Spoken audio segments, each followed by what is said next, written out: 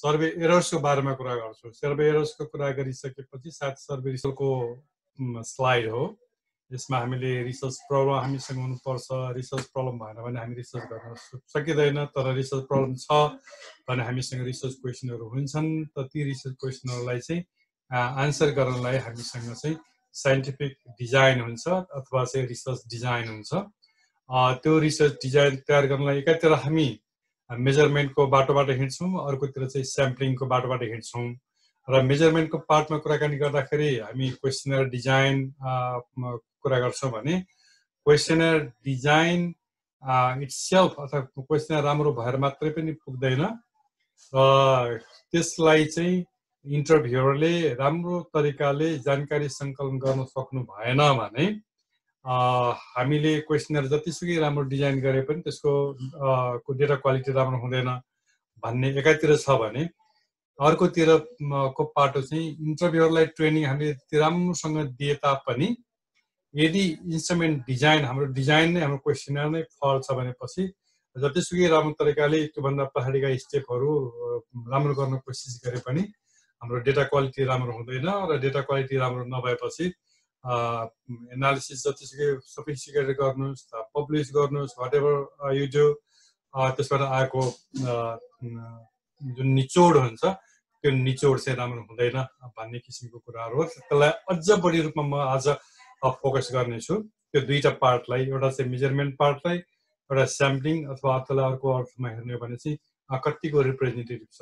रिप्रेजेन्टेसनको लागि भनेर त्यसमा म कुरा गर्नेछु।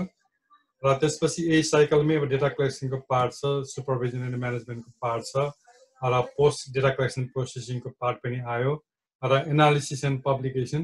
अस्ति हामीले डे 1 को अथवा डे 2 को फिडब्याक अनुसार चाहिँ मैले एनालिसिस एन्ड पब्लिकेसन पछिको एरो एकातिर चाहिँ फुल पोलिसी फिडब्याकमा पनि लिएर गएको छु, किनभने हाम्रो निचोडले चाहिँ पोलिसीलाई पनि फिडब्याक दिन्छ र पोलिसीमा कन्ट्रिब्युट गर्छ, र अर्कोतिर चाहिँ डाटमा त्यसले चाहिँ नयाँ रिसर्च प्रब्लमलाई पनि बाटो देखाउँछ। र अर्कोतिर चाहिँ अब पोलिसीलाई हामीले इम्प्लिमेन्टेसन गऱ्यौँ भने पनि पोलिसी सक्सेस भएन, त्यो आफ्नै ठाउँमा छ। त्यसबाट पनि हामीले केही कुरा सिकेर नयाँ रिसर्च प्रब्लमहरू आइडेन्टिफाई गर्न सक्छौँ र त्यहाँबाट पनि अगेन नयाँ रिसर्च सुरु हुन्छ। This is just a cycle. कहिले पनि एउटा रिसर्च एन्ड हुन्छ तर त्यसले चाहिँ अर्को रिसर्च चाहिँ के अरे जन्माउँछ भन्ने किसिमको यो प्रस्तुति हो। र सायद त्यो सर्वे रिसर्च डिजाइनमा हो। सर्वे रिसर्च डिजाइनमा चाहिँ यो मोर स्पेसिफिकली एप्लाई होला यो साइकल चाहिँ, तर यस्तै खालको साइकल चाहिँ अरू रिसर्च डिजाइनमा पनि उपयोगी हुन्छ भन्ने किसिमको कुराहरू अस्तिको हामीले डे 2 मा हामीले कुराकानी गरेका थियौँ मोटामोटी रूपमा। म आज यहाँहरूसँग समक्ष चाहिँ टुडेज डे 3 सर्वे लाइफ साइकलमा पनि त्यसलाई चाहिँ design पर्सपेक्टिभबाट how we look at the survey life cycle or survey research process, and at the same time we will also discuss with regard to quality perspective. Survey life साइकलमा चाहिँ quality perspective कसरी हामीले हेर्ने हुन्छ, विचार गर्ने हुन्छ, अथवा सर्वे एरर्सहरू के हुन सक्छन् भनेर हामीले हेर्नुपर्ने हुन्छ। र यसैमा मैले कुरा गर्दाखेरि सर्वेलाई डिजाइन पर्सपेक्टिभबाट र सर्वे चाहिँ क्वालिटी पर्सपेक्टिभबाट हामीले कुराकानी गरौँ भनेर म यहाँलाई दिन खोजिरहेको छैन, कुराकानी गर्न खोजिरहेको छु। अब मैले यसमा अलिकति जोड्न के खोज्दैछु भनेपछि हामी सोसल साइन्सको विद्यार्थी भएको हुनाले र यसमा अलिकति अब हामी केही क्वालिटेटिभ रिसर्च पनि गर्ने, केही क्वान्टिटेटिभ पनि रिसर्च गर्ने भएको हुनाले क्वालिटेटिभ रिसर्चको बारेमा त म त्यति मलाई अलि मसँग त्यति एक्सपिरियन्स छैन, तर क्वान्टिटेटिभ सर्वेको रूपमा चाहिँ त सर्वे रिसर्चमा चाहिँ यहाँहरूले चौतारा सर्वे भन्ने सुन्नुभएको छ। नेपालमा चाहिँ हामी नेपालमा नभनौँ, स्पेसली डेभलपिङ कन्ट्रीहरूमा चाहिँ मोस्टली चाहिँ चौतारा सर्वे चाहिँ बढी गरिन्छ भन्ने खालको कुराकानी चाहिँ हुन्छ। त्यो चाहिँ के हो भन्दाखेरि मैले आफूले बुझ्दाखेरि हामी सोसल साइन्टिस्टहरूले सोसल रिसर्चलाई हामी त्यति धेरै भ्यालु दिएको छैनौँ कि भन्ने किसिमको कुरो चाहिँ मैले राख्न खोजिरहेको हो। अरू चाहिँ खास केही पनि होइन।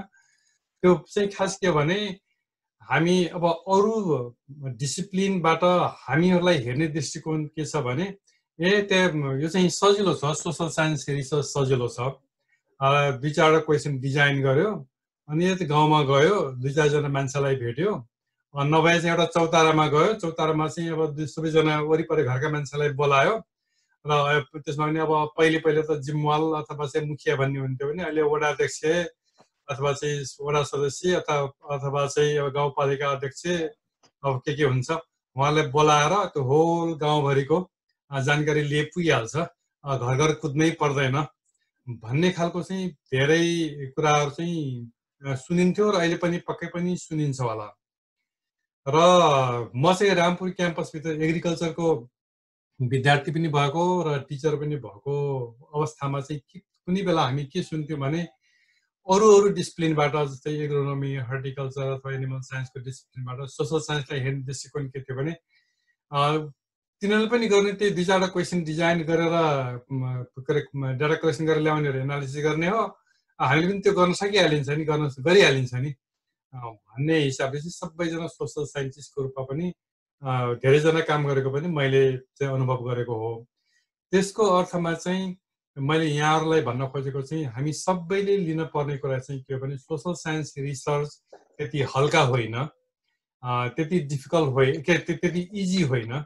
जुन अरू डिसिप्लिनबाट हामीलाई हेर्ने दृष्टिकोण छ त्यो दृष्टिकोण अनुसारको चाहिँ त्यस्तो सजिलो होइन। बरु मलाई त के लाग्छ भने अरू रिसर्चमा स्पेसली साइन्ससँग बेस्ड रिसर्चहरूमा चाहिँ कतिपय कुराहरू चाहिँ हामी कन्ट्रोल गर्न सक्छौँ, टेम्परेचर कन्ट्रोल गर्न सक्छौँ अथवा ह्युमिडिटी कन्ट्रोल गर्न सक्छौँ अथवा चाहिँ इरिगेसनको एमाउन्ट कन्ट्रोल गर्न सक्छौँ, केमिकल फर्टिलाइजरको एमाउन्ट कन्ट्रोल गर्न सक्छौँ। तर हामीले गर्ने रिसर्चमा चाहिँ के पनि हामी आफूले जानेर चाहिँ कन्ट्रोल गर्न सक्दैनौँ।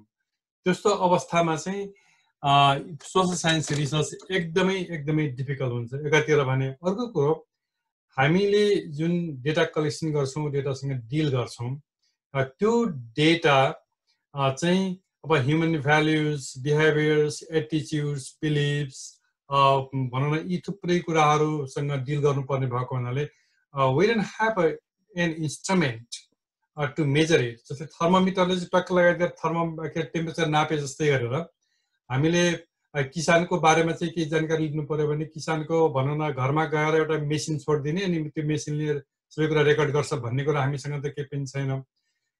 We have to have a representative sample, and at the same time, we have to have a very scientifically designed survey instrument. यदि त्यो दुईटा भएन भने हामीसँग प्रशस्त मात्रामा एरर हुन्छ र त्यो एरर हुन साथ चाहिँ हामीले जतिसुकै राम्रो फाइन्डिङ हाम्रो निस्क्यो अथवा चाहिँ हामीले कन्क्लुजन ड्र गरे पनि त्यसको कुनै पनि मिनिङ हुँदैन भन्ने किसिमको मेरो भनाइ चाहिँ मसँग राख्न खोजेको हो। र यसकारण यो दुईटा पार्ट चाहिँ त्यसमा आधारित छ। र त्यही भएर मैले अघि पनि भने यहाँहरूलाई हामी अझै पनि सर्वे डेटा एनालिसिसको लागि चाहिँ जग बसाल्दैछौँ, कोर्समा बारेमा कुराकानी गर्नलाई चाहिँ जग बसाल्दैछौँ र त्यो जग चाहिँ हामी 2-3 दिनमै एक बसालिसकेर अगाडि बढ्छौँ र अनि बल्ल डेटा एनालिसिसमा पुग्छौँ भन्ने किसिमको कुराहरू मैले अलिकति राख्न खोजेको हो। त्यसकारण हामीले गर्ने research survey social science research survey research चाहिँ चौतारा सर्वे होइन। This is more rigorous than any other kind of, I mean, explanation हिसाबले नहोला तर हामीले पनि त्यति सिरियसली रिसर्च गर्नुपर्छ। र स्पेशली मलाई चाहिँ कहिलेकाहीँ अचम्म चाहिँ के लाग्छ भने र इक्जाम्पल आउँदाखेरि पनि के आउँछ भने हाम्रो सोसल साइन्समा सोसियोलोजीमा चाहिँ थेसिस किन्न पाइन्छ 7,000-10,000 मा किन्न पाइन्छ भन्ने पनि हामीले देख्छौँ सुन्छौँ। र मसँग actually I have A picture, I have A photo, यो फोनमा चाहिँ सम्पर्क गरेर थेसिस मास्टरको थेसिस 10,000 पाइन्छ, यो फोनमा सम्पर्क राख्नुलाई भनेर मैले फोटै नेपाल आउँदाखेरि चाहिँ खिचेर चाहिँ लिएर आएको छु। अनि त्यस्तो देख्दाखेरि चाहिँ अरूबाट पनि हामीलाई के हुन्छ भने सोसल साइन्स रिसर्च भन्ने हुन्छ तर it's very difficult we have to deal with human beings we have to deal with social societies, communities, different individuals. हरेक इन्डिभिजुअल्सको आफ्नै खालको एटिट्युड बिहेभियर्स बिलिभ्सहरू हुन्छन् त्यसले गर्दाखेरि इट्स भेरी भेरी डिफिकल्ट भन्ने कुरा चाहिँ म यहाँलाई राख्न खोजेको छु र यो survey life cycle from A design पर्सपेक्टिभले एउटा डिजाइनको पाटोमा कुराकानी गर्छ अब सपोज मानौँ अब हामीसँग मेजरमेन्ट र रिप्रेजेन्टेसन अघि मैले यहाँलाई देखाएको थिएँ मैले यसमा सर्वे डिजाइनको पार्टमा एकातिर चाहिँ मेजरमेन्टको पार्ट जान्छ र जसले चाहिँ इन्स्ट्रुमेन्ट डिजाइन र इन्टरभ्युअर ट्रेनिङ अथवा डेटा कलेक्सनको पार्टलाई फोकस गर्छ भने अर्कोतिर स्याम्पलिङ हो र जुन स्याम्पलिङ त्यसले चाहिँ त्यो पपुलेसन चाहिँ कतिको रिप्रेजेन्टेटिभ छ भनेर हामीले पहिले नै एसेस गरेर त्यसपछि बल्ल अगाडि मुभ गर्ने पार्ट हो त्यसकारण हामीले जहिले पनि कुनै social science research design specially survey research design गर्दाखेरि हाम्रो इन्स्ट्रुमेन्ट अथवा मेजरमेन्ट स्केल चाहिँ कतिको रिलायबल हामीले डिजाइन गर्न सकेका छौँ कतिको राम्रो छ त्यो डिजाइन गर्न सकेका छौँ त्यो विचार गर्नुपर्ने हुन्छ र अर्को साइडमा जाँदाखेरि चाहिँ हाम्रो स्याम्पल चाहिँ कतिको रिप्रेजेन्टेटिभ छ त्यो चाहिँ हामीले हेर्नुपर्ने हुन्छ ब्रिफली म धेरै लामो नगइकन जुन यी कुराहरू जुन बब ग्रोभ्सको मैले अस्ति सेयर गरेको किताब छ त्यो किताबमा राम्रोसँग इलाबोरेसन गरिएको छ म धेरै यसमा जाँदिनँ र मेजरमेन्टको पार्टमा जाँदाखेरि हामीसँग सबभन्दा पहिले के मेजर गर्ने कन्स्ट्रक्ट हामीसँग कन्स्ट्रक्ट हुन्छ र त्यो कन्स्ट्रक्ट भनेको चाहिँ एउटा कन्सेप्ट हो र त्यो कन्सेप्टलाई हामीले कसरी मेजर गर्ने जस्तै कुनै मान्छेको हाइट हामीले मेजर गर्नु पर्यो height is in itself is a concept र त्यो हाइटलाई कसरी मेजर गर्ने अब भन्ने एकातिर पार्ट हुन्छ जस्तै गरी हामी सोसल साइन्सले डिल गर्नुपर्ने चाहिँ जस्तै डिप्रेसन भन्यो अथवा चाहिँ भनौँ सोसल वेलबिङका कुराहरू गरिरहेको हुन्छौँ social well-being itself is a very complex concept and at the same time a very complex construct. त्यसलाई कसरी मेजर गर्ने हामीसँग सोसल वेलबिङ अथवा पोभर्टी भन्नुहोस् अथवा इनइक्वालिटी भन्नुहोस् अथवा इम्पावरमेन्ट भन्नुहोस् they are all big jargons sustainability भन्नुहोस् whatever you name it they are all big jargons. They are कुनै कन्सेप्टहरू एकदमै कम्प्लेक्स हुन्छन् र तिनीहरूलाई हामीले डाइरेक्ट मेजर गर्न सक्दैनौँ इन्डाइरेक्टली मात्रै हामीले मेजर गर्न सकिन्छ तर कुनै कन्सेप्टहरू जस्तै मेरो हाइट भयो मेरो एज भयो अथवा चाहिँ मेरो वेट भयो अथवा समथिङ मेरो इन्कम भयो यी कुराहरू चाहिँ मैले मेरो बिहे गरेको छु कि छैन अथवा चाहिँ मेरा बच्चा कति छन् भन्ने कुराहरू मेजर गर्न अलि सजिलो होला तर ती कुराहरू पनि रेस्पोन्डेन्टमा डिपेन्ड गर्ने कुराहरू हुन्छन् तर केही कुराहरू चाहिँ डाइरेक्टली मेजर गर्न सक्छौँ केही कुराहरू चाहिँ इन्डाइरेक्टली मेजर गर्ने कुराहरू हुन्छन् त्यो मेजर गर्न सकिन्छ त्यहाँदेखि त्यो कन्स्ट्रक्टलाई हामी पहिले क्लियर हुनुपर्छ हामी रिसर्च क्वेसन डिजाइन गरिसकेपछि त्यो क्वेसनबाट आउने जुन कन्सेप्टहरू कन्स्ट्रक्सन हुन्छन् त्यसलाई हामी क्लियर चाहिँ के हुनुपर्छ भने त्यसलाई कसरी मेजर गर्ने किसानका गएर एकैपटक तपाईँको गत सालको इन्कम कति हो there are so many surveys they have done that तपाईँको वर्षभरिको आम्दानी कति हो भनिदिनुहोस् न हामीलाई कस्तो एजिम गरिदिउँ भनेपछि हाम्रो किसानले वर्षभरिको रेकर्ड चाहिँ आफूसँग राखिरहेको छ टक्क चाहिँ यति पैसा हो भनेर भनिदिन्छ भन्ने हामी एजुम्सन गर्छौँ र हामी आफैले काम गर्ने मान्छेलाई तपाईँले महिनामा कति तल पाउनुहुन्छ भन्ने कुरा चाहिँ कन्फर्म होला तर तपाईँले कति पैसा खर्च गर्नुभयो भन्ने कुरा चाहिँ त मैले क्यालकुलेसन गर्नुपर्छ थाहा गर्नुपर्छ त्यसकारण त्यति इजी छैन त्यो भएको कारणले गर्दाखेरि त्यो कन्सेप्टलाई कसरी मेजर गर्ने र त्यो मेजर गर्ने त्यो कन्सेप्टलाई मेजर गर्ने हामीले इन्स्ट्रुमेन्ट बनाइसकेपछि त्यसलाई सो मेनी डिफ्रेन्ट वेजमा हामीले प्रिटेस्ट गर्ने अथवा त्यसको भ्यालिडेसन गर्ने भन्ने किसिमको कुराहरू आफैमा छँदैछन् र अर्को चाहिँ फेरि के हो भने चाहिँ कन्टेक्स्ट स्पेसिफिक हुन्छ र हामी स्पेसली नेपालमा चाहिँ हामी हिमाल पहाड तराई त्यसपछि विभिन्न जनजातिहरू भएको सन्दर्भमा चाहिँ this is very complex. We have to pretest in all different communities and societies. त्यही भएर मैले सानो एउटा इक्जाम्पल जस्तै उमेर भने एज इन इयर्स लिने कि एज इन मन्थ लिने हो कि अथवा चाहिँ तपाईँ कुन सालमा जन्मिनु भएको हो भनेर लिने हो कि there are different ways how you major age of the individuals त्यहाँदेखि सुरुमै हामीले डिटरमाइन गर्नुपर्ने हुन्छ जस्तै भनौँ न अब छोरीको मान्छेको उमेर सोध्नुहुन्न भन्ने चाहिँ हामी कहाँ चलन छ अझै पनि छ छैन त कतिको छ अब इट इज स्टिल देयर तर त्यति मात्र होइन छोराको मान्छेले पनि आफ्नो उमेरले काका प्रस्तुतै हुन्छन् त्यसले गर्दाखेरि उमेर नाप्न सजिलो छ भने तापनि त्यसलाई कसरी मेजर गर्ने हो अब त्यसलाई चाहिँ भन्ने कुरा हामीले एकदमै एज ए रिसर्चर सोच्नुपर्छ र त्यसबाट आउने रिस्पोन्स जस्तै मैले चाहिँ 15 वर्ष भने होइन मेरो उमेर चाहिँ अब म चाहिँ 50 वर्ष भएँ अथवा 45 वर्ष भएँ भनेपछि अब त्यो मसँग कुनै पनि एउटा उपाय छैन त्यो उमेर रिस्पोन्डेन्टले भनेको उमेर चाहिँ ठिक हो कि होइन भन्ने कुरा चाहिँ या त मैले उहाँको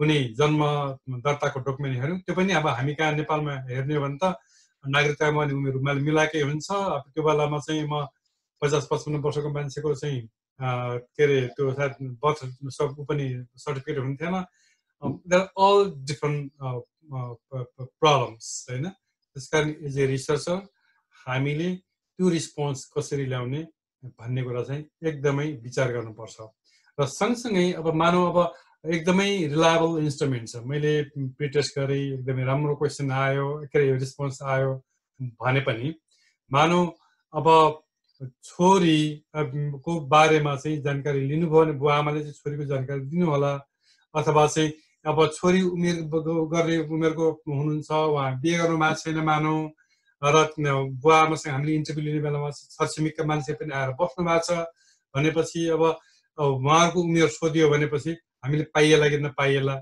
यहाँले सोच्ने हो त्यो एज एन इन्टरभ्युअर अथवा एज ए रिसर्चर त्यो आउला कि नआउला अथवा चाहिँ कन्फिडेन्सियालिटी मेन्टेन कतिको गर्नुपर्छ कुन क्वेसनको लागि भन्ने कुरा चाहिँ असाध्यै विचार गर्नुपर्छ र अगेन म चाहिँ अब के हुन्छ भने अब डेमोग्राफीकै स्टुडेन्ट भएको हुनाले अहिले चाहिँ त्यति वर्ग कम छ हामी जुन बेला 94-95 मा चितवनमा के अरे यो कन्ट्रासेप्टिभ युजको डेटा कलेक्सन गर्न जाने बेलामा चाहिँ हामी आफैलाई हेजिटेसन हुन्थ्यो त्यो नामहरू पढ्न चाहिँ फलाना प्रयोग गर्नुभएको छ भने नामहरू प्रयोग गर्न हामीलाई सोध्ने मान्छेलाई हेजिटेसन हुन्थ्यो जवाब दिने मान्छेको त पुरै जाओस् भने तर अहिले ओपन भइसकेको छ त्यो सोसाइटी चाहिँ तर पनि वी हेभ टु थिङ्क त्यो हामीले कति कन्फिडेन्सियालिटी कतिको मेन्टेन गर्ने भन्ने कुराहरू चाहिँ एकदमै विचार गर्नुपर्छ र सँगसँगै अब कतिपय बेलामा चाहिँ अब रिस्पोन्स आइसकेको हुन्छ आइसकेको रिस्पोन्सलाई पनि हामीले डेस्कमा बसेर एडिट गर्नुपर्ने हुन्छ मानव अब 15 वर्ष 25 वर्ष 30 वर्ष भन्ने खालको कुराहरू भयो त्यसलाई चाहिँ ल त्यसरी हिसाब एनालिसिस नगर्ने म चाहिँ ग्रुपिङ बनाउँछु अथवा केही गर्छु भन्ने खालको भयो भने पनि हामीले त्यसलाई त्यो रिस्पोन्सलाई एडिट गर्छौँ र कहिलेकाहीँ चाहिँ के पनि गर्छौँ त्यो यदि मिसिङ इन्फर्मेसन मिसिङ रिस्पोन्स आयो भने पनि त्यसलाई चाहिँ इम्प्युटेसन गरेर त्यसलाई फिल इन गर्ने पनि हुन्छ त्यस्तो अवस्थामा पनि के हुन्छ भने हाम्रो डेटामा चाहिँ एरर आउँछ डिजाइन पर्सपेक्टिभबाट यी कुराहरू पनि एकदमै सिरियसली हामीले हेर्नुपर्ने हुन्छ अर्को पार्टमा गइसकेपछि मानौ अब मेजरमेन्टको पार्ट हामीले इन्स्ट्रुमेन्ट डिजाइन एकदमै राम्रो बनायौँ र एकदमै प्रिटेस्ट पनि गऱ्यौँ एकदम भ्यालिडिटी पनि चेक गऱ्यौँ र विभिन्न तरिकाबाट चाहिँ ट्रायङ्गुलेसन गरेर भ्यालिडेसन पनि चेक गऱ्यौँ त्यो एकदम फर्स्ट क्लास छ भन्ने मान्यौँ र अर्को पार्ट भनेको चाहिँ डिजाइनकै अर्को पार्ट भनेको चाहिँ रिप्रेजेन्टेसन हो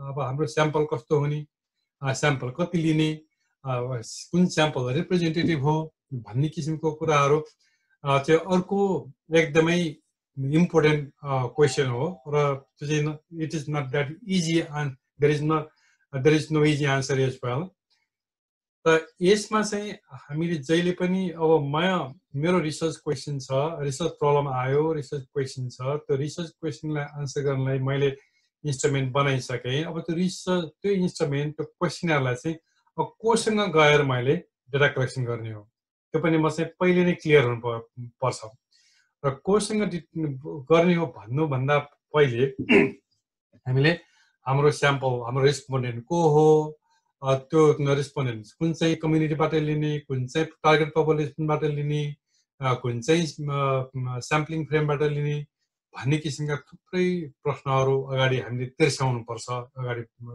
आउँदाखेरि। जस्तै मानौँ टार्गेट पपुलेसन, मानौँ एक्स भिलेजमा म चाहिँ गएर त्यहाँ चाहिँ 500 हाउसहोल्ड छन्। त्यो एक्स भिलेजको 500 हाउसहोल्डमा भएका के अरे घरधुरीकामा भएका व्यक्तिहरूकोलाई रिप्रेजेन्ट गरेर म चाहिँ जानकारी सङ्कलन गर्छु भनेर मैले निर्णय गरेँ भने अब त्यो 500 घरधुरी छन्। त्यो 500 घरधुरीको तपाईँले अब हामीले स्याम्पलिङ फ्रेम बनाउनु पर्यो, त लिस्ट हुनु पर्यो। त्यस कारण त्यो फाइनाइट पपुलेसन हो कि इन्फाइनाइट पपुलेसन हो भन्ने किसिमको फेरि अगाएर थपाउनु पर्यो। कुनै कुनै रिसर्च यस्ता हुन्छन् जसको बारेमा तपाईँले स्याम्पलिङ फ्रेमै तयार गर्न सक्नुहुन्न। जस्तो तपाईँ ड्रग युजको कुरा गर्नुहोस्, ड्रग युजको तपाईँसँग त कहाँ लिस्ट हुन्छ, लिस्ट नै हुँदैन होइन। अथवा त्यस्तै खालका थुप्रै खालका प्रश्नहरू के अरे इस्युहरू हुन सक्छन्। त्यसले गर्दा we have to be very careful. म चाहिँ फलाना गाउँमा जान्छु, फलानामा 500 वटा घर रहेछन्, वडा अध्यक्ष कहाँ गयो भने त्यो लिस्ट पाइहाल्छु, त्यही लिस्टको आधारमा चाहिँ म चाहिँ डेटा कलेक्सन गर्छु भन्ने हुन सक्छ। तर वडा अध्यक्ष चाहिँ त्यो लिस्ट भेरिफाई गर्ने चाहिँ एकदम राम्रो माध्यम हुन सक्नुहुन्छ। तर उहाँलाई चाहिँ कम्प्लिट नलेज भए पनि तपाईँलाई लिस्ट दिने बेलामा चाहिँ कतिपय चाहिँ इन्टेन्सनली छुट्या पनि हुनसक्छ र अनइन्टेन्सनली छुट्या पनि हुनसक्छ।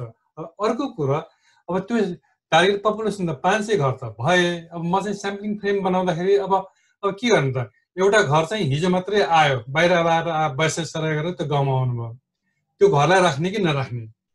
अथवा चाहिँ एउटा घर वर्षभरि त्यही टोलमा बसेका थिए, बस्नु भएको थियो त्यो घरको परिवार, अघिल्लो महिना मात्रै सरेर चेन्ज गर्नुभयो भनेपछि त्यो घरलाई मैले इन्क्लुड गर्ने कि नगर्ने भन्ने किसिमका कुराहरू they are very serious things होइन। अब त्यसले गर्दाखेरि अब सपोज कुनै ठाउँमा बाढी आइदियो, तपाईँले रिसर्च गर्न जाँदै हुनुहुन्छ, बाढी आइदियो, अब बाढीले चाहिँ त्यो गाउँलाई असर पारेको थियो, ती गाउँका मान्छेहरू चाहिँ सरेर अन्त गइसक्नु भएको थियो। तपाईँ अहिले डाटा कलेक्सन गर्न जानुभयो, त्यही गाउँमा जानुभयो, त्यो गाउँमा जतिजना मान्छे छन् त्यसलाई मात्रै लिनुभयो भनेपछि इज द्याट रिप्रेजेन्टेटिभ इनफ। त्यसले गर्दाखेरि तपाईँले के रिसर्च क्वेसन आन्सर गर्न खोज्दै हुनुहुन्छ त्यो तपाईँमा डिपेन्ड गर्छ र तपाईँले कहाँबाट सङ्कलन गर्ने भन्ने कुरा पनि तपाईँ हामीमै सोसल साइन्टिस्टले नै डिसाइड गर्नुपर्ने भएको हुनाले we have to be very very serious. र टार्गेट पपुलेसन भइसकेपछि हामी त्यसको आधारमा स्याम्पलिङ फ्रेम बनाउँछौँ र स्याम्पलिङ फ्रेमको आधारमा चाहिँ हामीले स्याम्पल ड्र गर्छौँ र स्याम्पल साइज एस्टिमेसन कुन साइजको स्याम्पल रिप्रेजेन्टेटिभ छ भन्ने किसिमको कुराहरू पनि गाह्रो क्वेसन छ, तर हामी यहाँ डिस्कस गर्दैनौँ। तर there are many different ways, very सिम्पलदेखि very complex टेक्निकहरू पनि छन् र त हामी कुन लेभलमा जाने त्यो हामीले आफूले सोच्नुपर्छ। र स्याम्पल आइज ड्र गरिसकेपछि ल घरमा गइसकेपछि घरको एकजना मान्छेलाई लिनेसँग जानकारी लिने भन्ने हामीले चाहिँ हामीले बनाएको छौँ। त्यो बेला रिस्पोन्डेन्ट बुवाआमासँग राम्रो जानकारी पाइन्थ्यो, तर चाहिँ अब छोरा त चाहिँ छोरी मात्रै हुनुहुन्छ, उहाँसँग जानकारी लिने कि नलिने, के गर्ने, अथवा उहाँसँग जानकारी लिँदा पनि त्यो उपयुक्त हुन्छ कि हुँदैन भन्ने कुरा डिसाइड गर्ने हामी हो। मैले त्यहाँ गएँ, छोरा के अरे बाउसँग जानकारी लिनुपर्ने थियो, छोरा मात्रै रहेछ, छोरालाई भेटेँ, छोरासँग जानकारी लिएर आइदिएँ भनेर भन्न पाइँदैन। त्यस कारण जसलाई हामीले टार्गेट गरेको त्यही इन्डिभिजुअलसँग हामीले चाहिँ इन्फर्मेसन लिनुपर्छ र we have to have A very well design plan to contact रिस्पोन्डेन्ट्स। र मानौँ अब हामी स्याम्पल पनि हामीसँग थियो, हामी रिस्पोन्डेन्ट पनि आइडेन्टिफाई गऱ्यौँ, तर रिस्पोन्स रेट हाम्रो चाहिँ 60% 70% मात्रै आयो, अथवा 100 जना मेरो स्याम्पलमा हुनुहुन्थ्यो, 75-80 जनाले मात्रै जानकारी दिनुभयो, अब बाँकीले दिनु भएन। अब के गर्ने भनेपछि अब तपाईँ हाम्रो काम चाहिँ किन ल 75 जनाको आयो त्यस कारण यसैलाई लिदिने भन्ने एउटा हुनसक्छ। तर that is also A common practice. At the same time as a researcher तपाईँ हामीले चाहिँ के गर्नुपर्ने हुन्छ भने त्यहाँ चाहिँ त्यो जुन 75-80 जना भनेर भन्यो हाउ रिप्रेजेन्टेटिभ इज द्याट, कुनै सिस्टमेटिकली हामीले सबै जनजातिको लाई मिलाएर स्याम्पल हामीले बनाएको थियौँ, तर एउटा सर्टेन जनजातिले चाहिँ हे त्यो चाहिँ बायस छ त्यसो राम्रो छैन भनेर उहाँले रिफ्युज गरिदिनु भयो भने अब त्यो होल जनजाति हामीले चाहिँ मिस गर्यौं इज द्याट रिप्रेजेन्टेटिभ इनफ त्यस कारण as a researcher we have to look at all those kind of things र आइसकेपछि पनि मानव ल ठिक छ ल त्यो चाहिँ ऱ्यान्डमली हामीले मिस गरेका रहेछौँ 75% 80% रेस्पोन्स रेट निकै राम्रो छ त्यसले गर्दाखेरि now I would like to use this data भनेर अगाडि बढ्नु खोज्यो भने पनि कहिलेकाहीँ मिसिङ डेटा हुन्छ कहिलेकाहीँ वेटिङ गर्नुपर्ने अवस्थाहरू हुन्छ त्यही बेलामा पनि हाम्रो सर्वे स्ट्याटिस्टिक्सलाई चाहिँ असर पारेको हुन्छ then we have to be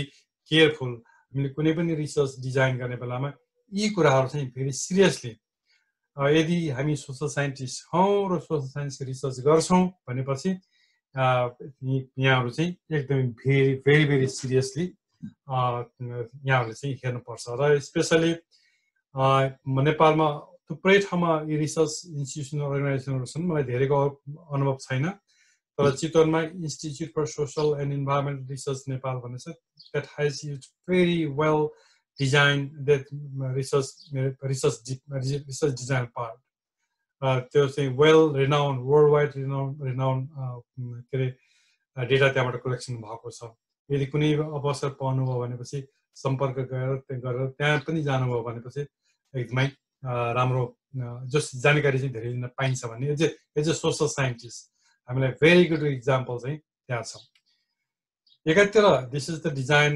perspective र यही डिजाइन पर्सपेक्टिभकै आधारमा चाहिँ अगेन त्यो जुन अघि हामीले साइकलको कुरा गर्दै थियौँ त्यही साइकलकै पार्टहरू again this design is a प्रोसेसको रूपमा अब मोड of data define research objective एकातिर मोड अफ डेटा कलेक्सन अर्कोतिर टार्गेट पपुलेसन स्याम्पलिङ एकातिर इन्स्ट्रुमेन्ट डिजाइन अर्कोतिर स्याम्पलिङ डिजाइनका हुँदाहुँदै हामीले चाहिँ डेटा कलेक्सन गर्छौँ र एनालिसिस गर्छौँ भनेर जुन कुरा हामीले सर्वे लाइफ साइकलमा हामीले कुराकानी गरेका थियौँ those are the same thing जस्तो यहाँलाई चाहिँ यो कसरी फिट हुन्छ तपाईँ सर्वे रिसर्च साइकलमा चाहिँ र सर्वे रिसर्च प्रोसेसमा चाहिँ कसरी फिट हुन्छ भन्ने कुराहरू यहाँलाई मैले छोटो राख्न कोसिस गरेँ यदि 95% कन्फिडेन्स लेभल स्याम्पल भनेर भन्छ नि हजुर यो चाहिँ कस्तो हो आजभोलि चाहिँ अब धेरैले चाहिँ त्यही कुरो गर्छन् हैन हजुर म यो कुरा नयाँ कुरो त होइन हैन अब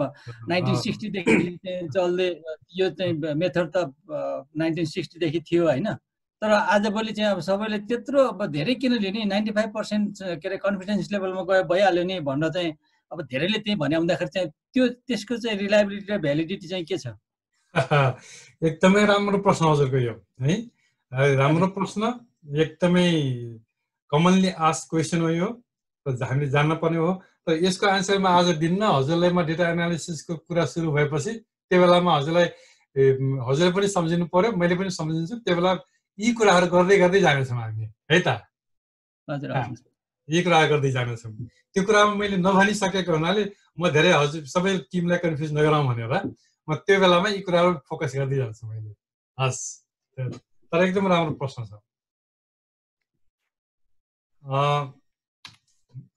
म अब अघि हामीले त्यही सर्वे लाइफ साइकललाई हामीले डिजाइन पर्सपेक्टिभबाट हेऱ्यौँ अब त्यही सर्वे के अरे लाइफ साइकललाई अब हामी एररको पर्सपेक्टिभबाट हेरौँ अब कस्तो कस्तो एररहरू हुन्छन् त हैन एकतर हामीले डिजाइन गर्ने बेलामा रिसर्च डिजाइन गर्ने बेलामा कुन कुन ठाउँमा हामीले ध्यान दिनुपर्ने रहेछ भन्ने कुराहरू भयो अर्को कुरो चाहिँ अब कुन कुन ठाउँमा चाहिँ एरर हुने सक्ने पोसिबिलिटीहरू छ त भन्ने किसिमको कुराहरू हामी एकपल्ट हेरौँ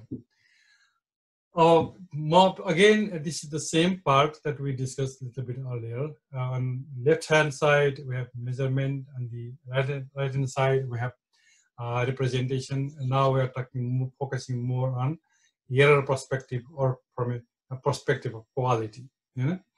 यदि हामीसँग कन्स्ट्रक्ट छ कन्सेप्ट अघि हामीले के गर्यौँ भने चाहिँ त्यसलाई चाहिँ कन्सेप्ट अथवा चाहिँ त्यो कन्स्ट्रक्ट छ त्यो कन्स्ट्रक्टलाई चाहिँ अब हामीले मेजर गर्ने भन्ने कुरा गर्यौँ र मेजर गर्दाखेरि चाहिँ हामीले मेजर गर्न खोजेको कुरा मेजर गर्यौँ कि गरेनौँ द्याट इज भ्यालिडिटी है मैले जे कुरा मेजर गर्न खोजेको थिएँ त्यो कुरा चाहिँ मेरो इन्स्ट्रुमेन्टले मेजर गर्यो कि गरेन भन्ने कुरा चाहिँ भ्यालिडिटी हो। त्यसकारण मेरो इन्स्ट्रुमेन्टले त्यो कन्सेप्टलाई चाहिँ राम्रोसँग मेजर गर्यो कि गरेन भन्ने कुरा हामीले बुझ्नुपर्छ। म एउटा सानो इक्जाम्पल दिन्छु। म गएँ किसानको घरमा गएँ, किसानको घरमा गइसकेपछि तपाईँको कति जग्गा छ भनेर सोधेँ मैले। तपाईँको कति जग्गा छ भनेर सोधेपछि किसानको रिस्पोन्स आयो 5 बिघा। एउटा घरमा गएँ 5 बिघा भनेर भन्नुभयो हैन। र म त्यही इन्स्ट्रुमेन्ट लिएर फेरि अर्को दिन गएँ, त्यही घरमा गएँ। अनि त्यही घरमा जाँदाखेरि अब त्यही छिनमा त्यही दिनमा एउटा इक्जाम्पल मात्रै हो, त्यही क्वेसन सोधेँ, तपाईँको घरमा कति जग्गा छ भनेर सोधेँ मैले।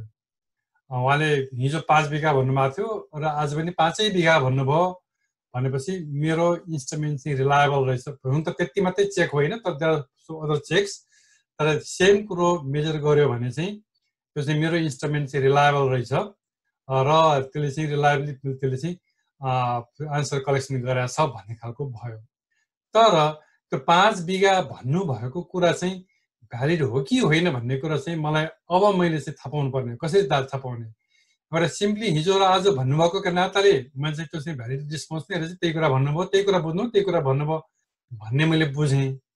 तर सँगसँगै के पनि हुनसक्छ भने त्यो 5 बिघा मध्ये चाहिँ 3 बिघा चाहिँ आफ्नै जग्गा रहेछ, तर 2 बिघा चाहिँ उहाँले अरूको खेती लाउनु भएको रहेछ। उहाँले समग्रमा चाहिँ के भनिदिनु भयो भने मसँग 5 बिघा छ भनेर भनिदिनु भयो। उहाँको घरमा उहाँले खेतीपाती गरेको जग्गा 5 बिघा हो, तर चाहिँ भन्दाखेरि अब 3 बिघा चाहिँ उहाँको आफ्नै थियो, 2 बिघा चाहिँ बाहिरबाट ल्याउनु भएको, तर 5 बिघा भन्नुभयो। भनेपछि एक दिन जाँदाखेरि उहाँले त्यो यस्तो रहेछ भनेर त्यो रिस्पोन्स दिनुभयो। तेस्रो दिनमा जाँदाखेरि चाहिँ तेस्रो दिन फेरि म गएँ, त्यही घरमा त्यही सोधेँ मैले। मानौँ मैले तेस्रो घर पनि हुनसक्छ अर्थात् त्यही व्यक्ति पनि हुनसक्छ, मैले सानो इक्जाम्पल मात्रै दिन खोजेँ। त्यो बेलामा चाहिँ उहाँले चाहिँ 5 बिघा नभनिकन 3 बिघा भन्नुभयो। अघिल्लो 2 दिनमा चाहिँ 5 बिघा छ भनेर भन्नुभएको थियो, अनि तेस्रो दिनमा चाहिँ गएर उहाँले 3 बिघा छ भनेर भन्नुभयो। अनि मैले भेरिफाई गर्न खोजेँ। अस्ति तपाईँले 5 बिघा भन्नुभएको थियो, आज 3 बिघा भन्नुभयो, किन भने चाहिँ बाबु अस्ति चाहिँ मैले अब मसँग सबै भएको जग्गा मैले खेतीपाती जति गरेको थिएँ जग्गा त्यो सबै भनिदिएँ, तर आज त्यो होइन कि भने हिसाबले चाहिँ 3 बिघा चाहिँ मेरो आफ्नै जग्गा हो, त्यस कारण मेरो जग्गा चाहिँ 3 बिघा भने त्यो 2 बिघा चाहिँ मैले अरूबाट ल्याएको है भनेर उहाँले भन्नुभयो भने चाहिँ मेरो इन्स्ट्रुमेन्ट पनि रिलायबल भएन र सँगसँगै मैले कलेक्सन गरेको जानकारी पनि भ्यालिड भएन। भनेपछि मैले यदि त्यो सोध्नु हो भने त तपाईँको आफ्नै जग्गा कति छ, तपाईँले रेन्ट अब भाडामा लिनुभएको जग्गा कति छ भन्ने तरिकाले सोध्न खोजेको भए प्रष्ट उत्तरहरू आउन सक्थ्यो होला, मेरो इन्स्ट्रुमेन्ट पनि रिलायबल हुन्थ्यो, अथवा आएको जानकारी पनि भ्यालिड हुन सक्थ्यो होला। तर मैले त्यो कुरो चाहिँ उहाँलाई प्रष्टसँग मैले भन्न सकिनँ। त्यसले गर्दाखेरि त्यसको भ्यालिड रिस्पोन्स मैले पाइनँ। यदि त्यो अवस्था आयो भने पनि त्यहाँनिर चाहिँ एरर हुन्छ, भ्यालिड एरर हुन्छ। र सँगसँगै चाहिँ अब त्यही कुरो चाहिँ के भने चाहिँ अब मेजरमेन्ट पार्टको एरर आयो नि त। अब मैले मेरो इन्स्ट्रुमेन्टले जे मेजर गर्नु पर्थ्यो त्यो कन्सेप्टलाई मैले जसरी स्पेसिफाई गर्नु पर्यो, अपरेसनलाइज गर्न सक्नु पर्थ्यो, त्यो मैले सकिनँ, नम्बर 1। नम्बर 2 मा जाँदाखेरि चाहिँ मैले जुन वेमा त्यो मेजर गर्नु पर्थ्यो त्यो मेजर गरिनँ। त्यसकारण कसैले 5 बिघा भन्नुभयो, कोही एउटा घरमा जाँदाखेरि 5 बिघा आफूले आफ्नै जग्गा मात्रै भन्नुभयो, अर्को घरमा जाँदाखेरि चाहिँ आफ्नो जग्गा पनि भन्नुभयो, अरूको जग्गा पनि भन्नुभयो। भनेपछि त्यसमा चाहिँ त्यो मेजरमेन्ट एररहरू भयो त्यहाँ। त्यो आएको इन्फर्मेसन चाहिँ भ्यालिड हुँदैन र त्यसबाट पनि त्यो अब रिस्पोन्स आइसक्यो। रिस्पोन्स आउँदाखेरि पनि हामीले कतिपय बेलामा चाहिँ एररहरू हुन्छन्, डेटा प्रोसेसिङ एरर। अब त्यसलाई चाहिँ डेटा इन्ट्री गर्नु पर्यो। डेटा इन्ट्री गर्दाखेरि मैले 5 लाई 2 देखेँ, जानकारी ल्याएको त 5 बिघा थियो, डेटा इन्ट्री पर्सनले चाहिँ 2 बिघा राखिदियो। 5 लाई 2 देख्यो, अथवा दिमागले चाहिँ 5 बिघा हान्न खोजेको थियो, मैले टाइप गर्ने बेलामा 2 हाने। अब हाउ डु आई नो होइन। त्यसकारण त्यो बेलामा पनि एरर हुन सक्छन् र इरिटेड रिस्पोन्सको पनि के हुनसक्छ भने एरर आउन सक्छन्। त्यसकारण we have to be very very careful. यो सबैले चाहिँ हाम्रो सर्वे स्ट्याटिस्टिक्समा चाहिँ असर पार्ने भएको हुनाले we have to be careful on the measurement side. Instrument design गर्ने बेला पनि हामी एकदमै केयरफुल्ली डिजाइन गर्नुपर्ने हुन्छ। र अर्को पार्टमा जाने भने रिप्रेजेन्टेसनको पार्टमा यो कुराकानी गर्ने भनेपछि अब मानौँ अघि हामीले दिएको एक्जाम्पलमा एउटा गाउँमा 500 घरधुरी थिए, 500 घरधुरीलाई चाहिँ मैले जानकारी कभर गर्नुपर्ने हो। तर कुनै तरिकाले मानौँ मैले चाहिँ मैले कोभिड छ, अब कोरोना लागेको बेलामा चाहिँ घर जान सकिँदैन, अब घरको फोनले पनि लिनु पर्यो, घर घरमा त्यो फोनबाटै सोध्नु पर्यो भन्ने जानकारी लिनु भनेपछि अब त्यो 500 घरमध्ये मेरो स्याम्पलिङ फ्रेम एकदमै राम्रो छ, त्यो घरको लिस्ट पनि छ, फोन नम्बर पनि सबैमा छन्। तर त्यो 500 घरमध्ये चाहिँ 10वटा घरमा त 100वटा घरमा चाहिँ त्यो फोनै रहन्छ, त्यहाँ फोनै काम गरेन भनेपछि त्यो 100वटा घरमा फोनै नभएपछि त त्यो 100वटा घरमा मैले मेरो स्याम्पल छान्नै सकिनँ।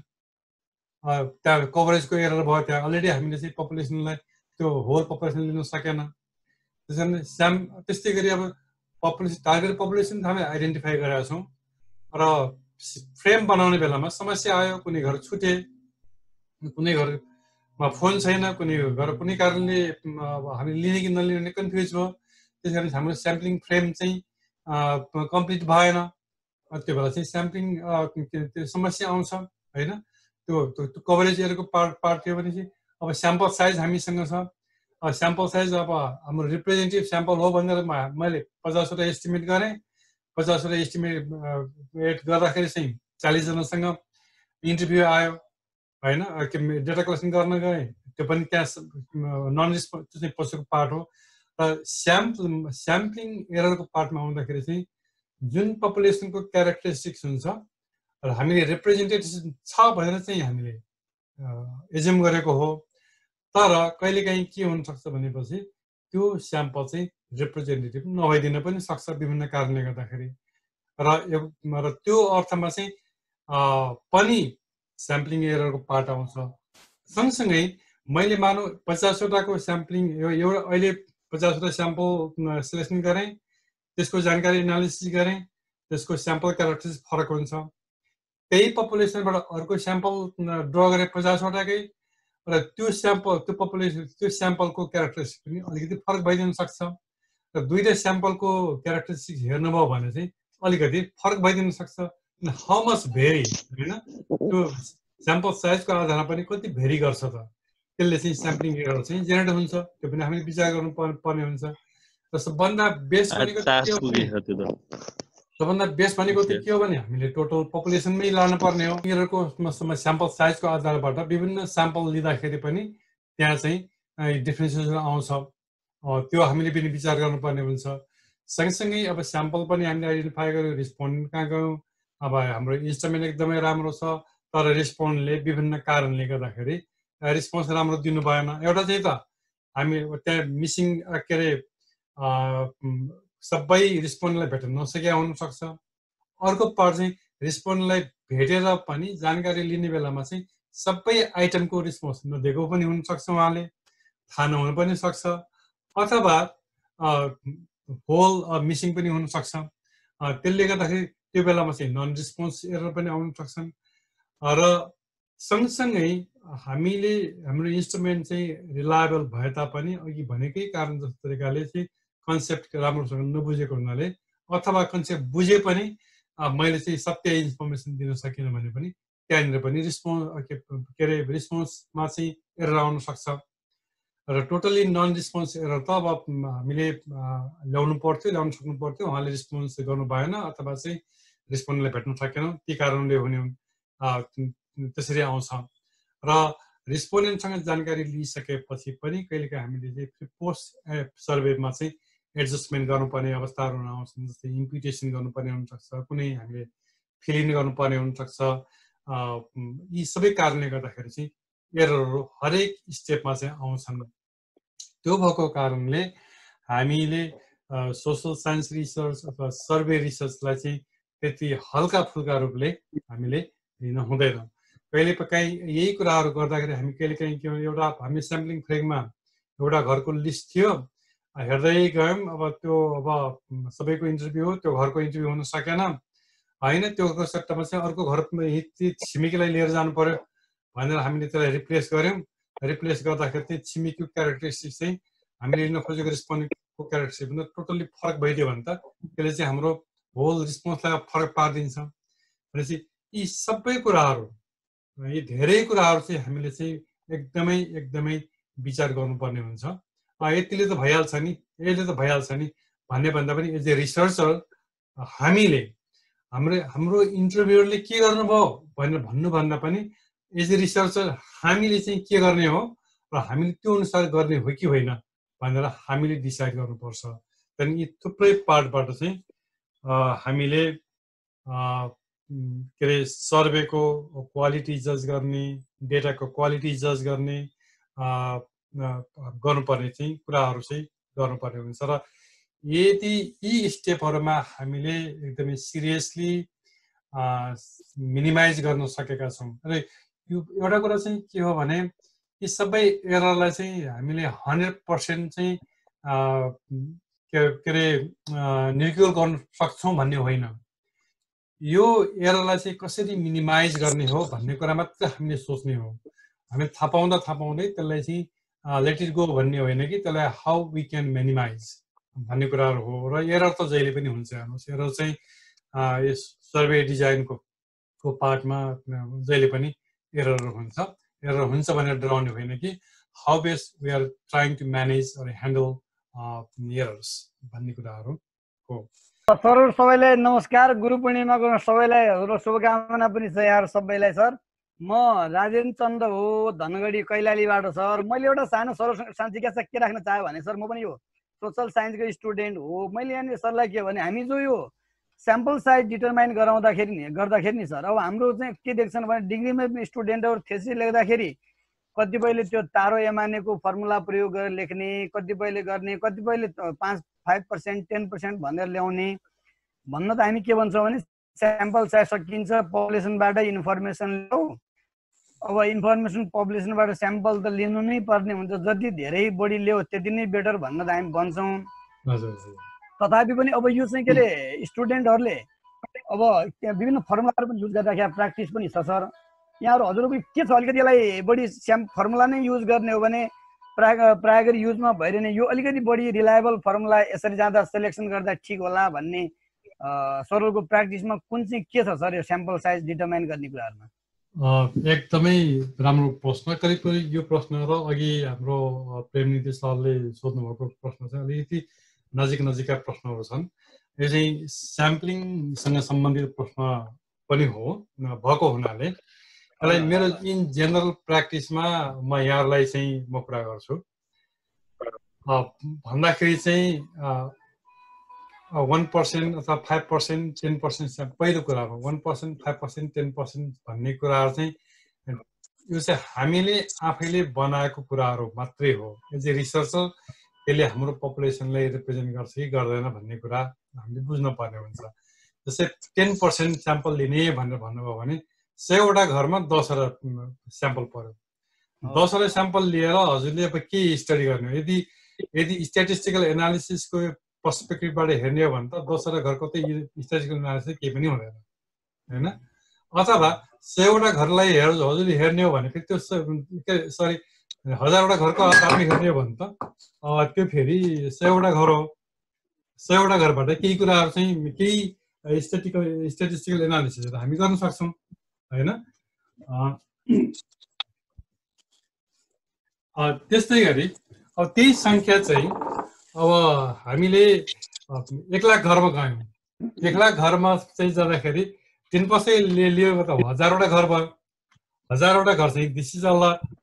तर एट द सेम टाइम त्यो आफैमा रिप्रेजेन्टेटिभ छ कि छैन, मैले के अरे रिप्रेजेन्टेटिभ छ कि छैन भनेर हामीले त्यो पनि हेर्नु पर्यो। त्यस कारणले गर्दा तिनीहरू चाहिँ आफूलाई लागेको अनुसार कन्भिनियन्सको आधारमा चाहिँ भन्न खोजिएको हुन्। त्यसमा कुनै के अरे साइन्टिफिक चाहिँ तथ्यता चाहिँ हुँदैन सर, हाम्रो हिसाबले बनाइएको हो। दोस्रो कुरा स्याम्पल साइज पनि हजुरले हेर्नु, स्याम्पल साइज एस्टिमेसन गर्ने तरिकाको कुरा गर्नुभन्दा पहिले चाहिँ हामीले कस्तो पपुलेसनबाट कति जानकारी लिने हो र हाम्रो एनालिसिस के गर्ने हो भन्ने किसिमको कुराहरू एकदमै आवश्यक पर्छ। जस्तै मैले भनौँ अब एउटा स्कुलमा थुप्रै विद्यार्थीहरू हुन्छन्, थुप्रै क्लस्टरहरू हुन्छन्, स्याम्पल 100वटा स्कुल छन्, 100वटा स्कुलमा मैले 10% स्याम्पल छाने भने 10वटा स्कुल आउँछन्। 10 त्यो स्कुल लेभलको एनालिसिस गर्ने हो कि कतै 10वटा स्कुलभित्र चाहिँ अर्का 10वटा क्लासहरू होलान् त्यो क्लास लेभलको एनालिसिस गर्ने हो कि अथवा स्टुडेन्ट हरेक ग्रेडभित्र पनि स्टुडेन्ट लेभलको एनालिसिस गर्ने हो कि त्यसले पनि धेरै असर पार्छ। अर्को कुरो चाहिँ त्यो गिभन पपुलेसन चाहिँ कति भेरी गर्छ। मानौँ कुनै एउटा गाउँमा 100 घर थिए, 100 घर चाहिँ अब हाम्रो भनौँ न गुरुङ बस्ती थियो। त्यो गुरुङ बस्ती चाहिँ जातिको छ अरे त्यहाँ देयर इज नो भेरिएसन। त्यस कारण 100वटा घरमध्ये ल ठिकै छ 15-20वटा 25वटा अब कुनै स्याम्पल साइज हामीले एस्टिमेट गर्यौँ त्यो चाहिँ आयो भने then that can be one thing.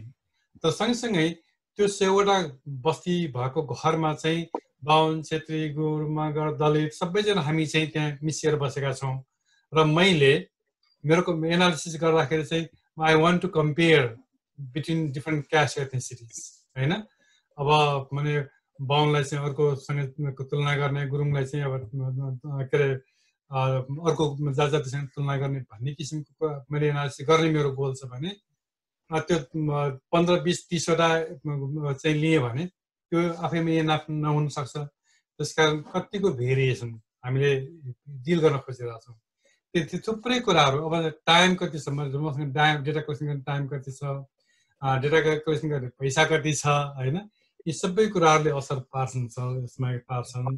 र बेसिक लेभलमा अब यदि स्टुडेन्ट लेभलमा जाने हो भने इट डिपेन्ड्स। यहाँ चाहिँ कस्तो छ भने मोस्टली अब युनिभर्सिटी एरियामा चाहिँ त्यहाँ नेपालको जस्तो भन्दा अलिक फरक चाहिँ के छ भने अलरेडी कलेक्टेड डेटा एकदमै लार्ज स्केल रिसर्चहरू अनगोइङ हुन्छन् प्रायः जसो युनिभर्सिटीहरूमा प्रोफेसरसँग लार्ज स्केल रिसर्चहरू भइरहेको हुनाले त्यो अनुसार उनीहरूले साइन्टिफिकली डिजाइन गरेका कम्प्लेक्स डिजाइन फलो गरेका स्टेट डिजाइनका आधारमा कलेक्सन गरेको डेटाहरू युज गर्ने भएको हुनाले यहाँको स्टुडेन्टले त्यो लेभलमा त्यतातिर पनि गइरहेको हुँदैन। तर स्याम्पलिङकै विद्यार्थीहरूले चाहिँ पक्कै पनि त्यो चाहिँ गरेर हुन्छन्। तर नेपालको प्र्याक्टिस चाहिँ कस्तो भने हामी सबै स्टुडेन्टलाई चाहिँ अहिलेसम्म मैले हेर्दाखेरि मेरो चितवनकोमा बस्दाको एक्जाम्पल र भरतपुर क्याम्पसको एक्जाम्पल र इभन रामपुर क्याम्पसको एक्जाम्पल पनि के भने तिमीहरूले चाहिँ डेटा चाहिँ प्राइमरी नै कलेक्सन गर्नुपर्छ है, तिमीहरूले चाहिँ सेकेन्डरी डेटा कलेक्सन गर्न पाइँदैन भन्ने उदाहरण पनि छन्। र त्यो चाहिँ पहिलो कुरा त्यो हिसाबले चाहिँ प्राइमरी डेटा कलेक्सन गर्न लाउँदाखेरि चाहिँ स्टुडेन्टलाई जबरजस्ती स्याम्पल साइज डिटर्मिन गर्न लगाउने र घर छानेर जानकारी गर्न लगाउने पनि छ एकातिर। एक त्यो आफैमा राम्रो पनि किन हो भन्दाखेरि स्टुडेन्टले हरेक स्टेपबाट सिक्दै जानुहुन्छ, त्यो आफ्नो पार्टमा राम्रो छ। तर एट द सेम टाइम यदि रिसर्च के अरे स्टुडेन्टसँग भ्यालिड रिसर्च क्वेसन छ भने डेमोग्राफिक हेल्थ सर्वे नेपालको रिप्रेजेन्टेटिभ डेटा हो अथवा लिभिङ स्ट्यान्डर्ड सर्वे, त्यो सेकेन्डरी डेटा भनेर हामीले त्यो डेटामा उहाँलाई किन नलगाउने, नेसनली रिप्रेजेन्टेटिभ डेटा छ लार्ज स्याम्पल साइज छ भने त्यहाँ पनि किन्न जाने भन्ने अर्को पार्ट पनि क्वेसन आउँछ। तर इन जेनरलमा सानो स्केलमा जाने बेलामा चाहिँ सिम्पल टेक्निकहरू जस्तै के अरे स्ट्यान्डर्ड डेभिएसन, स्ट्यान्डर्ड एरर र कन्फिडेन्स इन्टरभल अघि सरले कुरा गर्नुभएको थियो, ती भएका फर्मुला फिट गरेर हामीले सिम्पल लेभलमा कलेक्सन गर्न के अरे युज गर्न लगाएको हुन्छ। र कतिपय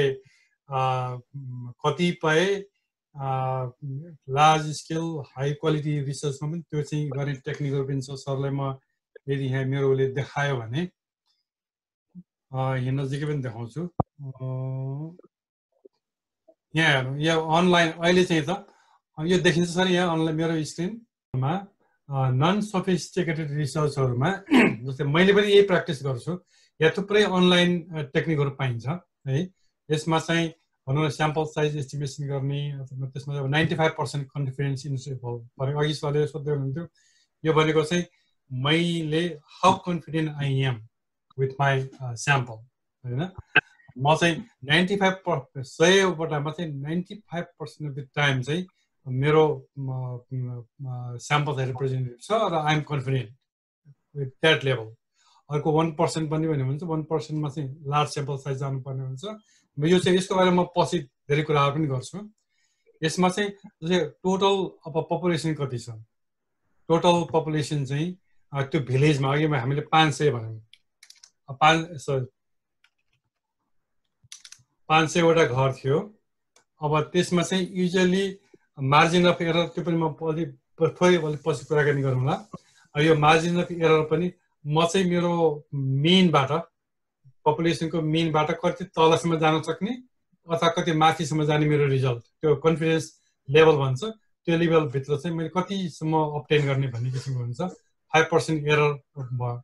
अनि मसँग अहिलेकै मैले जहाँ कलेक्सन गरेर आएको ठाउँ त्यहीकै कुनै एउटा डेटाको कुनै डिस्ट्रिब्युसन भयो भने एकदमै राम्रो, त्यो भएन भने पनि अब नेसनल कुनै डिस्ट्रिब्युसनको आधारमा चाहिँ आज लिन्छौँ।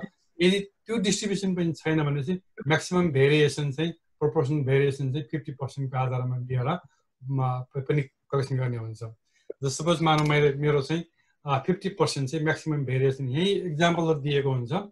यसैमा अब यो 500वटा घरधुरीबाट 5% मार्जिन अफ एरर गरेर 50% भेरिएन्स चाहिँ मसँग चाहिँ ग्लोबल इन्डिकेसन अफ भेरिएन्स यदि थियो भने मेरो स्याम्पल साइज कति हो भनेपछि 218वटा घर छान भन्छ यसले, होइन, यसले याद दिन्छ। अब यो चाहिँ रिसर्चर हामीले चाहिँ 218 घरमा म जान सक्छु कि सक्दिनँ, त्यो 218 घरबाट जानकारी लिन मलाई कस्ट कति लाग्छ, टाइम कति लाग्छ, यी कुराहरू हेरेर हामीले चाहिँ के अरे स्याम्पल साइज एस्टिमेसन गर्नुपर्ने हुन्छ। There are so many other techniques जो थुप्रै छन् है सर। यहाँ एउटा सिम्पल एउटा एक्जाम्पल मात्रै सरलाई भनेको हो।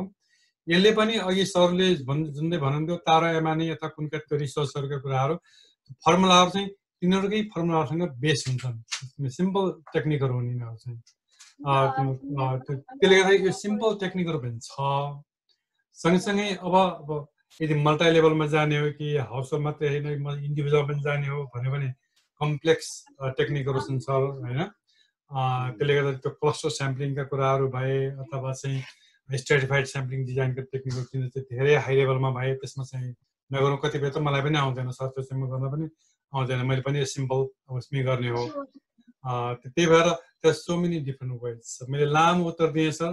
सबै विद्यार्थीलाई यदि उहाँको इन्ट्रेस्ट एकदमै सिरियस छ र प्राइमेरी डेटा कलेक्सन गरेरै उहाँलाई जानकारी गराउन मन लाग्छ भने चाहिँ त्यो एकदमै राम्रो पार्ट छ, त्यो उहाँ धेरै कुरा सिक्नुहुन्छ। तर सँगसँगै त्यो उहाँलाई चाहिँ अब लार्ज स्केल डेटाहरू पनि म युज गरेर थेसिस लेख्छु भनेर भन्नुपर्ने। यदि पेज भनौँ न page researcher, social science researcher विद्यार्थीलाई त्यो अप्सन पनि ओपन राख्न चाहिँ पर्छ। जस्तै जनक सरले चाहिँ अस्ति मतलब पश्चिमतिर कति डेटाहरू कलेक्सन गर्दै हुनुहुन्थ्यो, त्यसको डेटा उपलब्ध छ भने विद्यार्थीले व्हाइ not they use that data. त्यहाँबाट त राम्रो खालको अलरेडी रिप्रेजेन्टेसन भएर आइसकेको छ, डेटा छ, लार्ज स्केल छ, व्हाइ not use that, white not student can use that data for the thesis. अब त्यस्तै गरी यो अर्को सोसल इन्क्लुजनको डेटा पनि मैले रिपोर्ट हेरेको थिएँ, टियुले गरेको लार्ज स्केल डेटा जस्तो लाग्छ मलाई। व्हाइ not to provide that data to students भन्ने अर्को पार्ट पनि छ। त anyway this is a good question. There is लामो आन्सर भयो सरको आन्सर, मैले क्वेसनको आन्सर गर्न सकेँ कि सकिनँ। मैले के अरे अहिले हामीले क्याम्बोडियामा एउटा एनालिसिस इभ्यालुएसन गर्दैछौँ। This is the way I'm using the same technique to estimate the sample.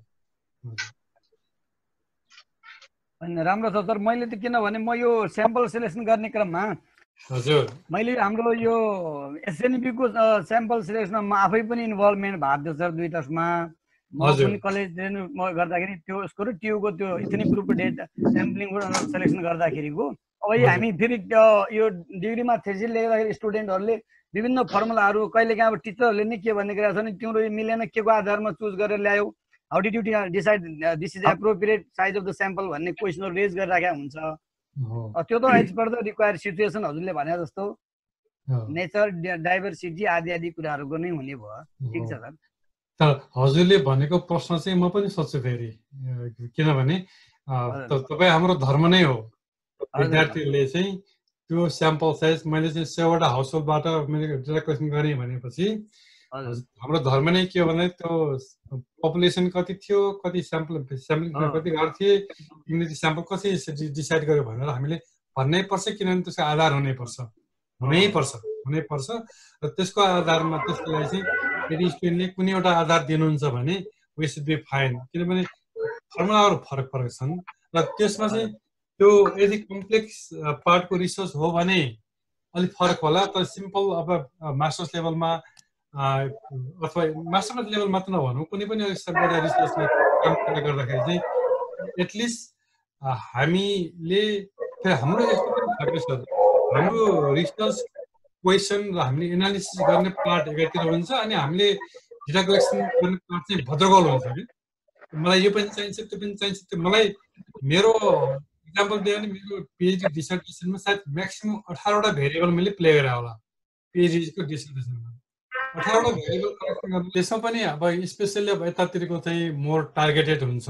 जस्तै मेरो रिसर्च क्वेसनमा चाहिँ मैले एउटा 2टा 3टा क्वेसन राखेर त्यो एकदम हाइली स्पेसिफिक म यदि क्वान्टिटेटिभ एनालिसिसको रूपमा चाहिँ मलाई थाहा हुन्छ मलाई चाहिँ त्यो सर्टन स्पेसिफिक क्वेसनलाई आन्सर गर्ने भेरिएबल चाहिँ कुन हो भनेको चाहिँ मलाई थाहा हुन्छ। त्यहाँको पार्टमा हामी मोर इन जेनरल किन छौँ भने चाहिँ मोर डिस्क्रिप्टिभ स्ट्याटिस्टिक्स युज गर्छौँ। स्पेसिफिक रिसर्च क्वेसन भन्दा पनि what are the characteristics of farm house hold अथवा चाहिँ what are the various factors भनेर हामी गर्छौँ होइन। त्यो गर्दाखेरि पनि अलिकति धेरै लेभलमा जानुपर्ने चाहिँ हुनसक्छ। तर जहाँसम्म लाग्छ मोर सिम्पल र मोर इन डेप्थतिर जान खोज्यौँ भने पनि त्यसले हामीलाई धेरै सपोर्ट गर्छ। र स्पेसली अब अहिले त अब क्वान्टिटेटिभ एनालिसिसतिर यो मल्टिभेरिएट एनालिसिसतिर जानलाई चाहिँ यसमा 1 2 3टा मात्रै डिपेन्डेन्ट भेरिएबल भए पुग्छ।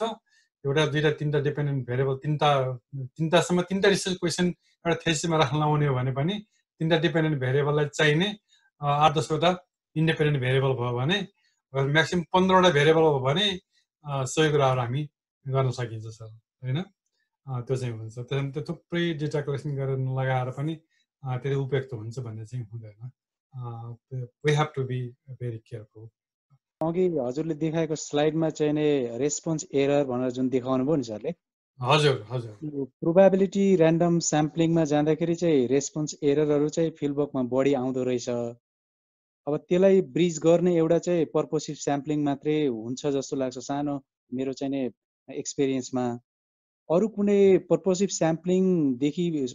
स्याम्पलिङलाई लिएर अथवा आफूले स्पेसिफिक की इन्फर्मेन्ट सेलेक्सन गरेर मात्रै हामीले त्यसलाई ब्रिज गर्न सक्छौँ कि response error is there any other ways or literature? यस्तो sir very nice question sir. यस्तो छ सर, अब पर्पोसिभ स्याम्पलिङ अथवा कन्भिनियन्ट स्याम्पलिङतिर तिनीहरू चाहिँ अब ऱ्यान्डम स्याम्पलिङका टेक्निकहरू होइनन् होइन। त्यसले गर्दाखेरि चाहिँ हामी पर्पोसिभ अथवा कन्भिनियन्ट स्याम्पलिङबाट आएको रिस्पोन्सलाई एनालिसिस त गर्छौँ, तर त्यसले चाहिँ कतिको रिप्रेजेन्टेसन गरेन, त्यसको चाहिँ स्ट्याटिस्टिकल चाहिँ मिनिङ के भन्ने कुरा चाहिँ it is very difficult to assess. त्यसले गर्दाखेरि हामी यो सर्वे डिजाइनतिर आउँदाखेरि ऱ्यान्डम इन द सेन्स कस्तो भने प्रोबेबिलिटी स्याम्पलिङतिर जान्छौँ। अघिको नन प्रोबेबिलिटी स्याम्पलिङ हो। प्रोबेबिलिटी स्याम्पलिङतिर आउँदाखेरि चाहिँ यो रिस्पोन्स एररको कुरा गर्दाखेरि पनि अब यस्तो छ सर, इनकेस कहिलेकाहीँ मिसिङ इन्फर्मेसनहरू आयो अथवा चाहिँ रिस्पोन्स राम्रो आएन अथवा चाहिँ भ्यालिड रिस्पोन्स आएन भनेपछि त्यो रिस्पोन्स चाहिँ ठिक छ कि छैन भन्ने कुरा चाहिँ हामीले विभिन्न एङ्गलबाट भ्यालिडेसन गर्नुपर्छ सर, ट्रायङ्गुलेसन चाहिँ गर्नुपर्छ। र त्यो ट्रायङ्गुलेसन अब त्यस कारण अहिले चाहिँ मोर एन्ड मोर हामी चाहिँ के गरिरहेको छौँ भने चाहिँ मिक्स्ड मेथड चाहिँ हामीले युज गर्नुपर्छ भनेर चाहिँ जान खोजिरहेको छौँ। मेरो सर्वे रिसर्चको फाइन्डिङ चाहिँ एउटा रिसर्च आयो, त्यो फाइन्डिङ आयो, जुन फाइन्डिङ चाहिँ मेरो एक्सपेक्टेसन अथवा मेरो थ्योरी भन्दा चाहिँ फरक पनि आयो मानौँ, र त्यो फरक आउँदाखेरि त्यो चाहिँ त्यही नै सही पनि हुनसक्छ अथवा चाहिँ अरू कारणले फरक पनि आएको हुनसक्छ। त्यसलाई चाहिँ मैले अघि सहजले भन्नुभयो की इन्फर्मेन्ट इन्टरभ्युज अथवा चाहिँ फोकस ग्रुप डिस्कसन, तिनीहरूले चाहिँ त्यसलाई चाहिँ ट्रायङ्गुलेट गर्ने हो। जस्तै अब सर्वे रिसर्चको पार्टले चाहिँ मैले केही कुरा चाहिँ अब त्यो घरले चाहिँ भनौँ न कुनै व्यक्ति त्यो घरले चाहिँ कुनै भेराइटी एडप्सन गर्नुभयो भनेपछि अब त्यो भेराइटी एडप्सनका केही फ्याक्टर चाहिँ मैले कलेक्सन गरेँ होला, तर किन गर्यो, कहिले गर्यो अथवा के गर्यो भने त्यो हाउसको बारेमा चाहिँ त्यो इन्फर्मेसन मसँग डिटेलमा चाहिँ त्यो क्वान्टिटेटिभ सर्वे ल्याउँदैन, त्यो चाहिँ ड्रब्याक हो। यदि तँलाई त्योभन्दा भित्र गएर हेर्न मन लाग्यो भने त त्यस्ता घरहरू छानेर अनि फेरि इनडेप्थ इन्टरभ्युजहरू गर्ने र गर्दाखेरि चाहिँ ल है मैले चाहिँ यस्तो फाइन्डिङ आएको थियो, यो फाइन्डिङलाई चाहिँ यसरी चाहिँ मैले चाहिँ ट्रायङ्गुलेट गरेर यो चाहिँ भ्यालिडेट गर्दैछु भनेर त्यसरी राख्न पाइन्छ सर। त्यो चाहिँ गर्न पनि पर्छ। अब अहिलेको उसमा चाहिँ त्यो गर्नै पर्छ र कहिलेकाहीँ अब फोकस ग्रुपमा जाने पर्ने अवस्था होला अथवा चाहिँ अघि अरूले भने चाहिँ पर्पोसिभली अब फलाना व्यक्ति कहाँ गयो भने अहिले त अझै स्पेसली क्वान्टिटेटिभ एनालिसिसबाट आउँदाखेरि पनि कहिलेकाहीँ के भइदिन्छ भने आउटलायर्सहरू हुन्छन्। भनौँ न 30वटा घरको स्याम्पल लिएको थिएँ, एउटा घर चाहिँ जमिनदारको परेछ, एउटा घरको त्यो जमिनदारको घरमा चाहिँ 500 बिघा जग्गा थियो, अरू 29वटा घरमा चाहिँ अब 8-10 बिघा 2-4 कट्ठा जग्गा मात्रै थियो भने त 500 बिघा घरको जमिनदार त्यो स्याम्पललाई हाल्ने भने त एभरेज निकाल्नु भयो भने त त्यसले त 150-200 अथवा 50-60 बिघा पुर्याइदिन्छ। त्यसलाई चाहिँ हामी निकालेर त्यो पनि आफैमा एकदमै की मान्छे हो फेरि त्यो गाउँमा, किनभने त्यसलाई हामी निकाल्न हुँदैन, तर त्यो एनालिसिस गर्ने बेलामा सर्टेन टेक्निकको आधारले त्यसलाई चाहिँ हामीले एक्सप्लोर गर्ने अथवा चाहिँ त्यसको डेटालाई चाहिँ अरूसँग बनाउने र सँगसँगै त्यो घरमा गएर त्यसको बारेमा पनि जानकारी लिने चलन पनि छ सर अहिले है, त्यसरी पनि गर्ने चलन छ। त्यसकारण एज ए रिसर्च हामीले चाहिँ मैले ल्याएको इन्फर्मेसन चाहिँ त्यो सबै कुरा हामीमा डिपेन्ड गर्ने हो है सर। यो चाहिँ स्ट्याटिस्टिक्सले दियो भनेर स्ट्याटिस्टिक्सलाई भेरिफाई गर्ने पनि हामी नै हो। स्ट्याटिस्टिकको नम्बरलाई हामीले पत्याउन चाहिँ विश्वासै गर्न हुँदैन। विश्वास त्यो बेला गर्ने जब हामी आफूलाई चाहिँ विश्वास गर्छौँ, त्यो बेला मात्रै विश्वास गर्ने। त भने स्ट्याटिस्टिक नम्बर जुनसुकै पनि आउन सक्छ सर। त्यहाँदेखि विभिन्न टेक्निकबाट त्यसलाई ट्रायङ्गुलेट गर्न चाहिँ एकदमै महत्त्व हुन्छ सर। त्यही भएर अघि एकजना सरले भन्दै हुनुहुन्थ्यो स्याम्पल साइज जति लार्ज हुँदै गयो उति चाहिँ पपुलेसनको बराबर पुग्छ र एरर कम हुँदै जान्छ भने त्यो सत्य हो। र सँगसँगै कति लार्ज जाने त अब त्यो भन्ने कुरा चाहिँ सोच्नुपर्छ